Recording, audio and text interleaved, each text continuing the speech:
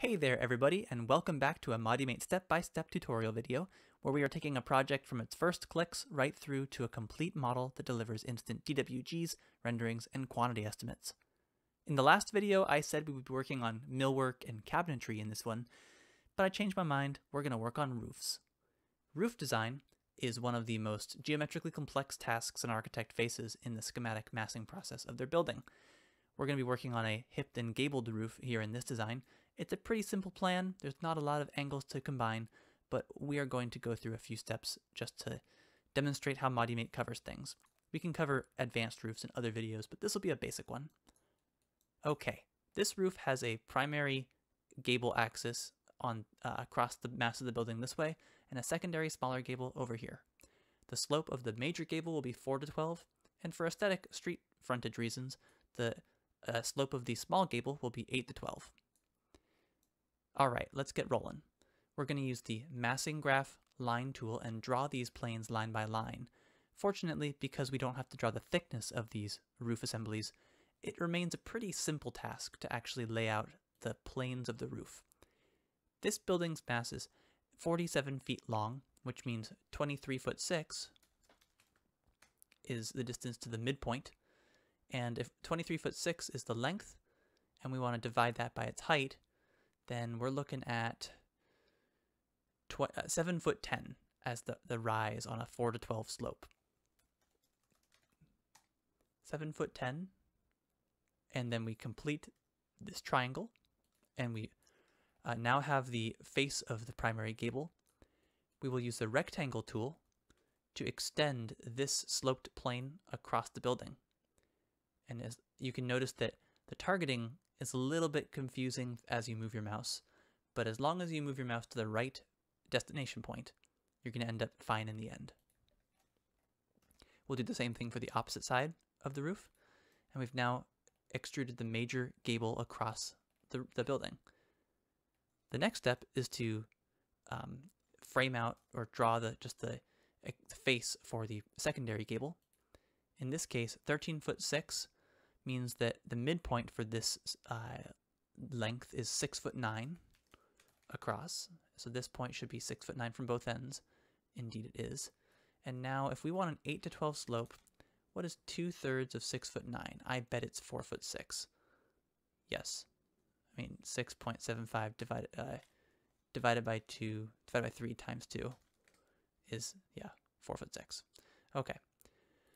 Bring the line up here, and we're going to go up 4.5 feet and then back down.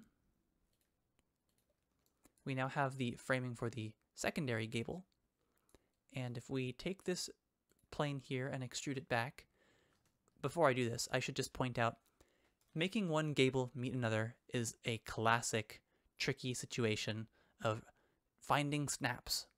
We're all looking for this point. We want ModyMate to give it to us. Unfortunately, we're still working on the precise math for some circumstances of making gables meet one another. For now, we have a technique that will almost certainly get you the intersection points you're looking for, and that is to use the rectangle tool's extrusion technique and extrude this rectangle right through the rest of the building. You can go only this far if you're looking for just this one point. I think it would be wise for us to go all the way through, and you'll find out why. We now have the point where the high point of this of the secondary gable comes back and meets the first gable, and we can complete this shape either by extruding this rectangle as previously done, or by simply using the line tool and connecting this point back to this point. Marvelous. We have all of our roof planes for the secondary gable. I can hide this and delete the unnecessary triangle in the middle here.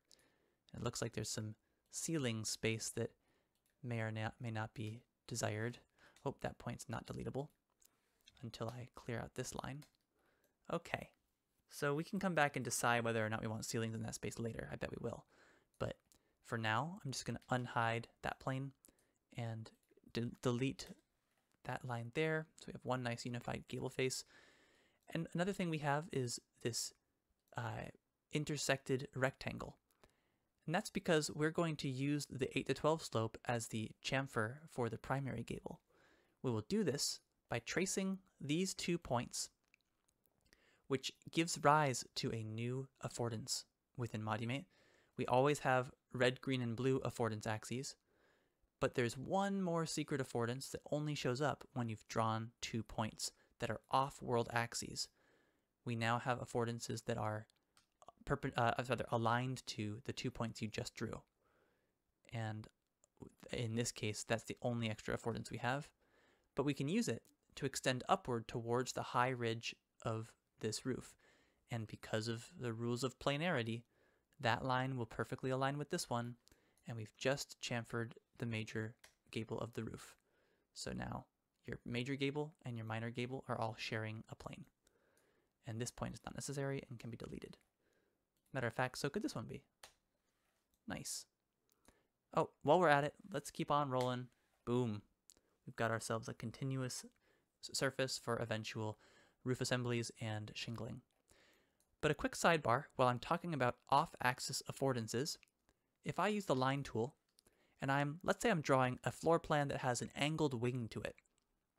If I click into the ground plane here, and I start drawing a line that is off-axis, so it is not aligned toward green, blue, or red, it's just going to be on the ground at an angle, laying there on the ground, but at an angle. We will see that pink affordances arise that are not aligned to the world. Instead, they are aligned to 90-degree increments from my line I just traced. So if you're ever trying to draw an angled wing of a building, you don't need to draw it aligned to the world and then rotate it. That's one way to do things, but just as easy is to work in the pink affordance zone, where you can now use the smart rounding tools and draw a series of right angles and get nice right angled rooms, and it's very straightforward. If you ever find yourself trying to add to the system later, but lacking your pink affordances, oh, I can't find them. I need to relate to this alignment, but I can't find my axis. That's because the axis comes about when you draw a segment. So all you have to do is trace 2 points, and suddenly your pink affordances are back. Happy modeling in the angled world. But we're going to head on back and finish our roof real quick. We have this 8 to 12 chamfer on one side of the roof. We have a straight up massive gable on the other side.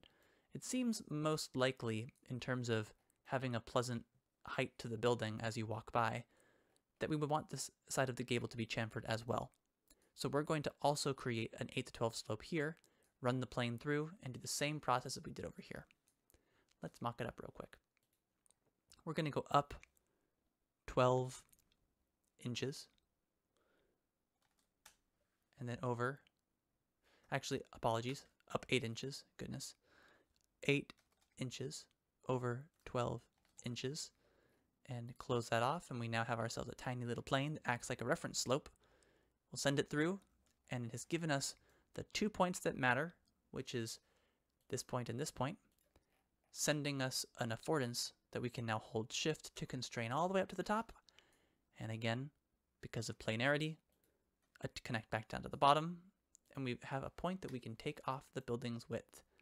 Okay, so we will delete the construction elements here, and here, and here.